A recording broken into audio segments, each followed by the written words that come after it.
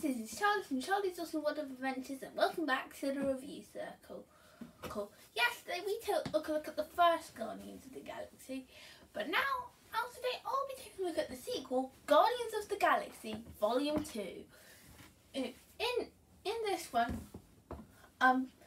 Peter and the Guardians end up on a planet where they end up actually beating Peter's father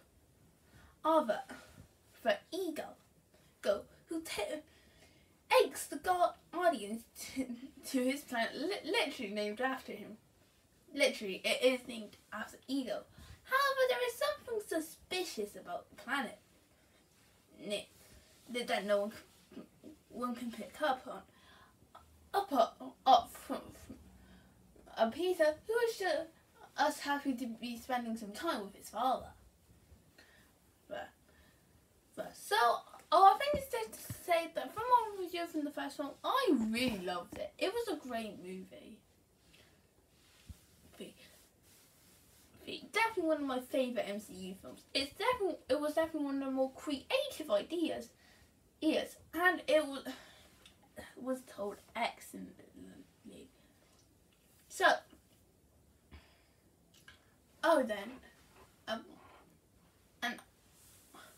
what did I think of Volume 2? Well, I'm gonna say that it didn't live up to the amazement of the original. It exceeded it. This movie took what made a Volume 1 such an amazing Marvel movie, and multiplies it by 1,000.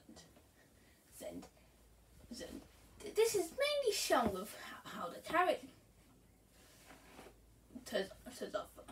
are shown here. With Peter as the leader of the Guardians, he wants to look out for his team, no matter what. When he starts some bonding time with his father, but he would have to decide what's more important, his team or his new father. Speaking of which, Ego is the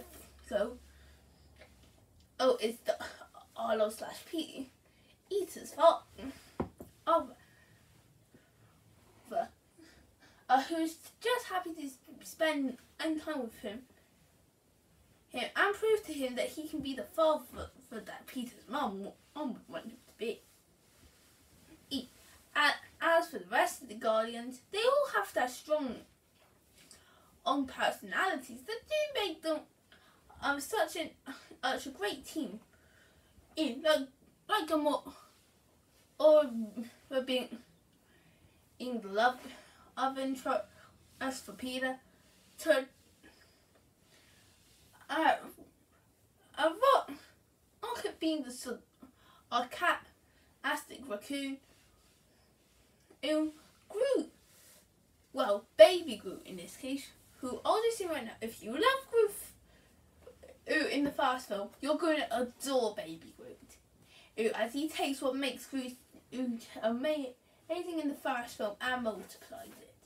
And Drag actually starts bonding with one of the creatures of the planet Ego, Mantis,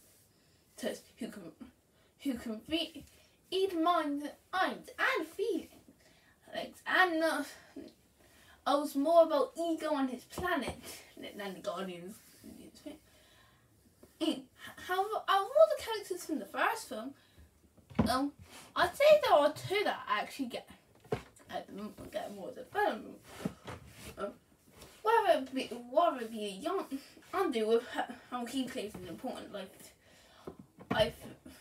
part of Peter's life, and Nebula,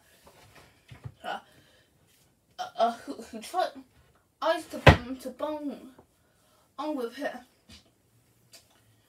sister, and make up for the mistakes she made in the past.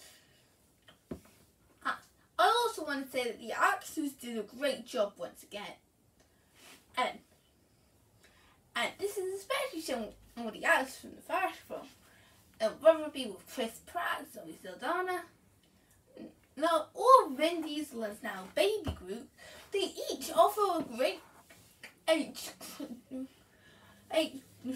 look into their characters and make them the heroes they truly are.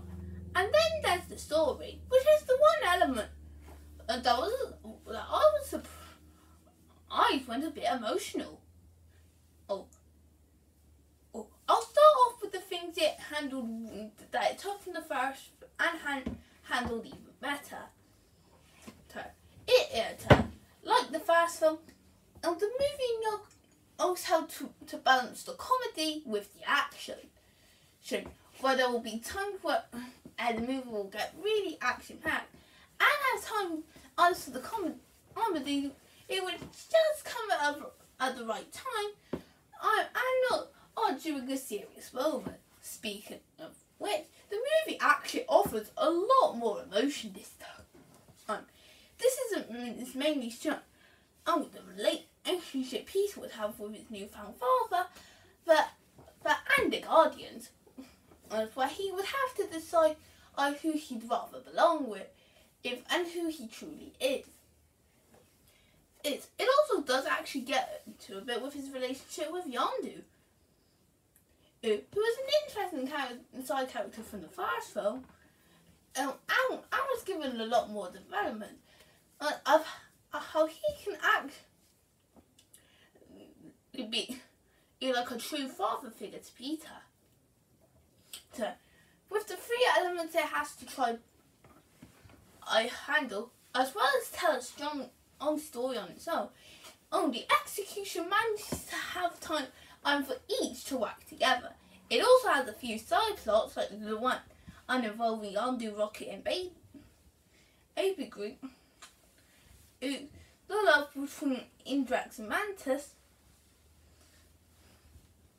just all the relationship between Gamora and Nebula, and have them make their way into the film that doesn't feel too forced in.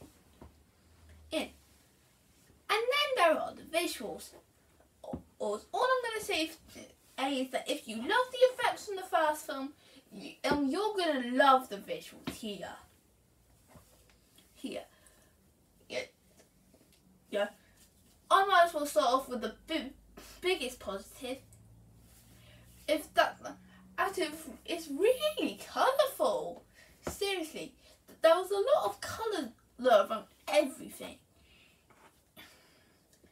And it took advantage of it in scene. When there were parts where it isn't as colourful, it does work well with the darker tone a scene is trying to play with. And make it stand out. As for the CGI, like the first film, it would mainly be used on characters such as Rocket and Baby Groot, which does give them a really unique design, where Rocket has a more cuter design as a raccoon, and Baby Groot is so adorable.